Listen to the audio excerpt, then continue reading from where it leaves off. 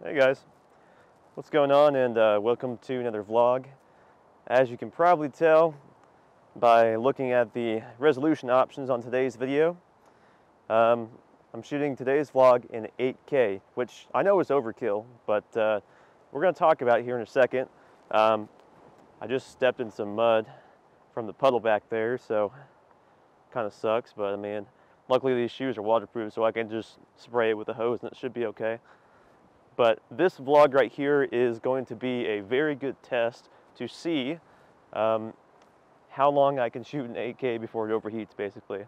When I'm recording right now, it looked like I could get 15 minutes. That's what it told me I could record, so we'll have to see if we get anywhere near that, but I doubt it. Today's video is going to be kind of like short and sweet, hopefully. Not really sure. I'm kind of spontaneously doing this, so bear with me. But the area that we're walking in is actually at the park where I shot the last few videos.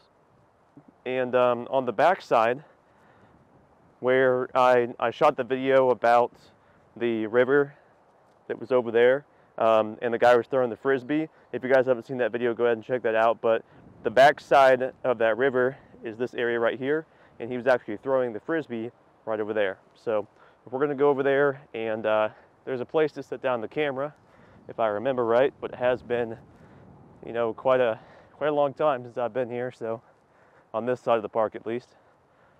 But as far as the camera is concerned, I'm finding that the warping effect on the edges when I use the wide angle here, it's definitely there. So I might start shooting my vlogs without stabilization on, and then if I ever want to shoot something cinematic, then I'll throw the stabilization on for that.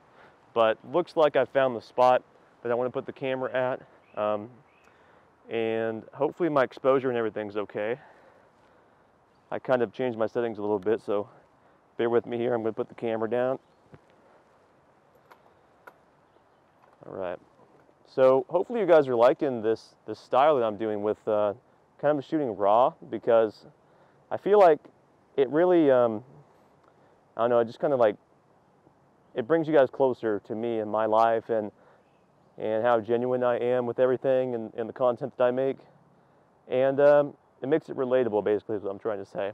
So now this lighting situation is probably not ideal, because I've only got a little bit of an entry of sunlight through the trees up above me here. So, but it's in direct sunlight, the camera is, so this will be a great test to see how long it lasts. So if any time during this recording I, have to come back and then continue talking about what I was talking about, if there's all of a sudden a cut in the video, then that's why. So, but this is a great test for the 8K video quality. So if those of you guys are out there, you're wondering okay, I want to shoot 8K, or I want to shoot super crisp 4K, this camera is great for that. So hopefully you can really tell from this example here. I know that I'm probably not explaining it as well, but hopefully you guys get my point on what I'm trying to convey. But basically the quality is insane on this camera. This is the Canon R5, by the way. I have a 15 to 35 millimeter, I believe it's a f2.8. It's a zoom lens, and I've heard from other reviews that it's one of the sharpest lenses out there right now as far as a zoom lens is concerned. So hopefully you guys can kind of tell. What's nice about the 8K is that it still has all the function. See, I'm already messing up. Autofocus options is what I meant to say. It has all the autofocus options that it has in the other modes too. So for instance, if I put my hand up here, it should focus. All right, so it did. I actually didn't do any real world testing on this. I remember in 4K it works just fine. So it looks like it's doing the same here. And if you can tell, even in the 8K modes, if I get close like that, it still focuses on me. And it's got eye autofocus and face autofocus on right now at the same time. So what's nice about that, and I know this is kind of getting off topic from the 8K, but it's nice to test this as well, is that if I back further away, it should autofocus on everything around me, so it's focused on the trees and how far I am.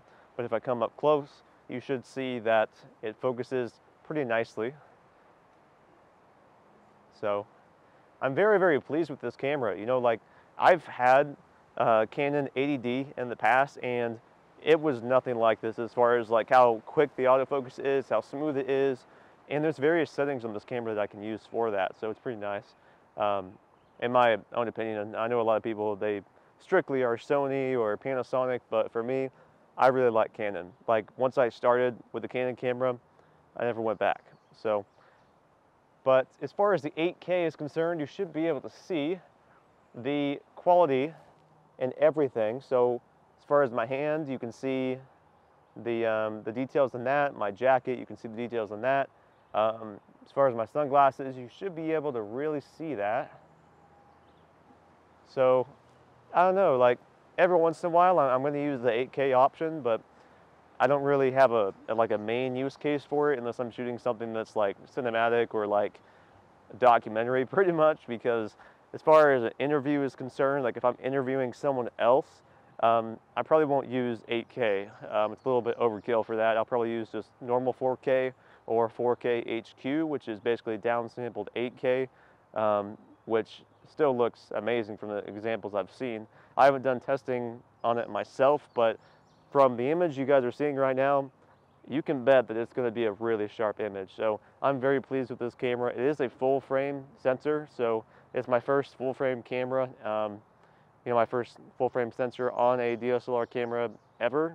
So it's pretty exciting. You know, like I wanted this for a long time, but it takes a while to save up the money to actually afford something like this. So I understand if you guys can't afford this setup exactly, you know, there are other great options out there. But for me and my workflow and like what works best for me, this camera does the job just fine. So my point in this entire video, I know I've been kind of rambling off and on, but the point in this entire video is this is what 8K looks like. It should look pretty nice. And I don't know how my computer is going to handle it, because my computer, it can handle 4K pretty well, but 8K is quite a lot for like most cameras, or sorry, most computers. It's a lot on the processor, and I don't know, we'll just have to see when I get around to it. I don't really dabble around with proxies that much. I've heard that it's a great idea for editing videos that are high resolution to create a proxy of a lower resolution. So you can go through and you can edit in the low resolution, but when you come to render, it's going to render in the high res. So basically, I haven't really done a whole lot of that, so I'll have to experiment a little bit more, find out what works best for me, because I'm pretty sure that my camera, or there I go again, my computer, I'm pretty sure my computer will not be able to just play back this video as is. I'm not even sure which codec it's running in right now. I don't think I have it in, I'm pretty sure I'm not shooting in 8K RAW, so I think it's H.265, I want to say. Now H.265 is a newer codec. I'm not exactly sure when it was released, but with that, you know, editing high resolution files in general, you'll need a pretty good beefy computer for that. So it's going to be interesting to see what happens at the end of this video here when I am done shooting and have to bring it into the editing software. So with all that being said, guys, thank you so much for watching. It does mean the world to me that you guys stick around, you watch the videos, and hopefully you found this a little bit informative, a little bit helpful as far as judging what the quality will look like if you decide to purchase this camera. Now, I can't say the same for any other 8K camera out there or 4K capable camera, because this is the only camera I have, so I can't really do any testing on that. So this is what it looks like on the Canon R5. I would highly recommend this camera. You know, it came out, I believe, last year at the time of this recording, and yeah, you know, overall, I'm very pleased with it. You know, great camera and great quality for that. Like I said, I don't know if I'll ever use 8K again, at least for the meantime, but 4K videos are going to be a very common thing on my channel. So if you're new to the channel, you have not subscribed yet, definitely go ahead and do that. Red subscribe button down below. Make sure you hit the bell as well. That way you get notified every time I post. Basically on this channel, I'm going to be doing a lot of filmmaking and photography related videos, but occasionally I'll do like a gaming video here and there where I'm playing like Call of Duty or, you know, something else. We'll have to see on that. But Anyways, thank you so much for watching. I'm going to end the vlog here. This is my first 8K vlog, by the way, like ever. I shot a little short cinematic clip, which I believe is on this channel, where I shot this castle, but I was using the Galaxy S21 Ultra, my cell phone, for that. So it looks way different, honestly, if you compare the two side by side, 8K versus 8K. Big sensor size difference. So all that being said, guys, I'll see you in the next video.